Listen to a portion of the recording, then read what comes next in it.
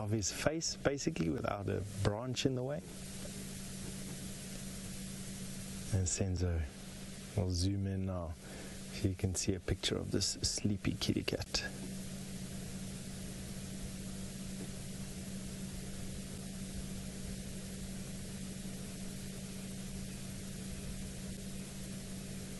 Isn't that just lovely?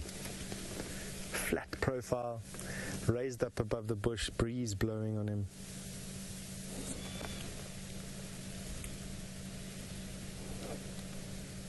Jared's buddy, you'd like to know if Hosana would recognize his sister, Shongile.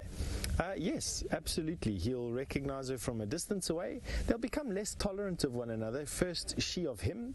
As she approaches 2.5 years of age, she begins to become sexually mature, and she will not tolerate the presence of a young, immature male around her, even if it's her brother. And at that point, she's going to start to elicit the attentions of the two older males in this area, the Tingana and Mvula. And at this, I think that they still have a couple more cubs to father or to sire themselves. They're still very much very active male leopards in this particular area, with a third being Djuma in this area as well, who's much older and bigger than young Hosana, but tends to be in a slightly different area. And so she'll get less tolerant of him, is basically my point, but she will absolutely recognize him, I think, and for a very long time as well. I don't think that they lose that ability. Ew, that is a beautiful animal.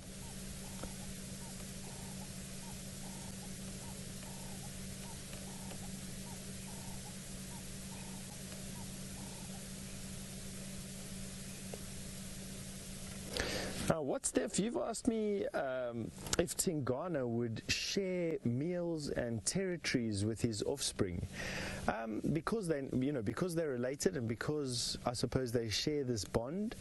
Male leopard, apart from siring cubs, have no further or nothing further to do with the gestation period, of course, but also of the rearing of those cubs.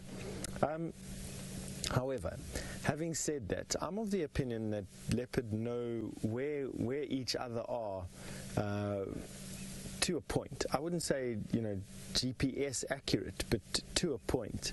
And I think that male leopard, although you very rarely see adult male leopard with their offspring, it's not uncommon. We've seen young leopard sharing kills with older leopard before, and interactions between them as well.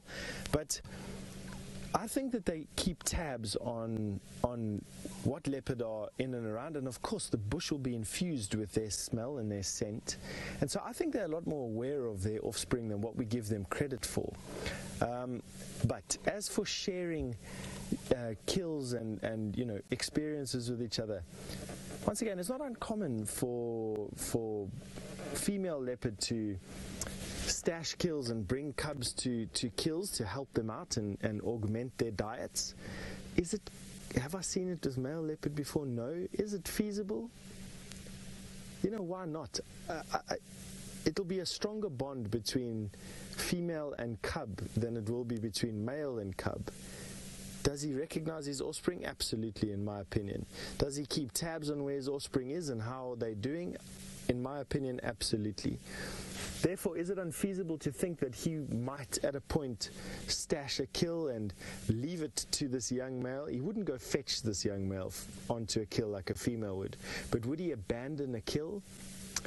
I don't think abandon, but I definitely think that he would allow co-feeding on it. Yeah, interesting question. And I definitely think feasible.